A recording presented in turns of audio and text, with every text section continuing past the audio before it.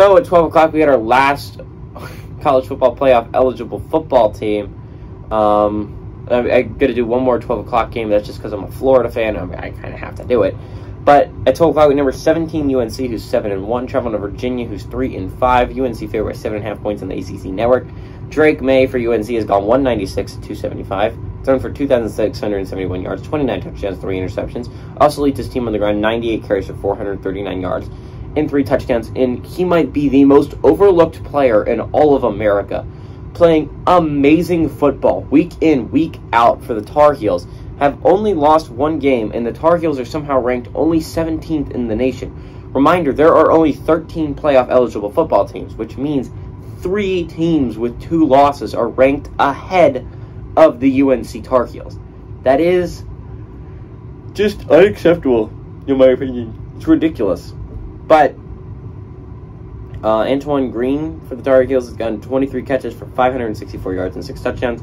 Brennan Armstrong for the Virginia Cavaliers has gone 151 to 271, thrown for 1,826 yards, 6 touchdowns, 9 interceptions. Parrish Jones on the ground has had 81 carries for 365 yards and 2 touchdowns, and Keaton Thompson has had 53 catches for 579 yards.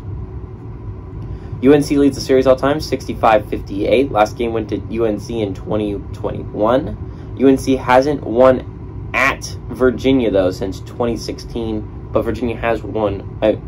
Virginia has won 4 of the last 5 times they've played. So, they're going in an uphill battle, right? They're fighting an uphill battle to beat Virginia. But on the other hand, Virginia's really struggling this year. You could see it in the game against Miami, the game that went to 4 overtimes and no one ever scored a touchdown. Might be the most boring 4 overtime game of all time, but UNC is actually a good football team, and they're severely underrated, right? Their offense is super explosive. Now, their defense has some weaknesses, and that's probably why they're ranked number 17. Still don't think they deserve it, because this is, in fact, a 1-loss Power 5 football team, right? And we're nearing the end of the season. There's only 13 playoff-eligible football teams left. UNC is one of them, and they deserve to be ranked higher, at least in my opinion. Like, I don't feel like this is a fair ranking for the Tar Heels. But I feel like they have a chance to prove it this week. I feel like someone else is going to lose, and you have a chance to move up if you're the Tar Heels. A chance to move up significantly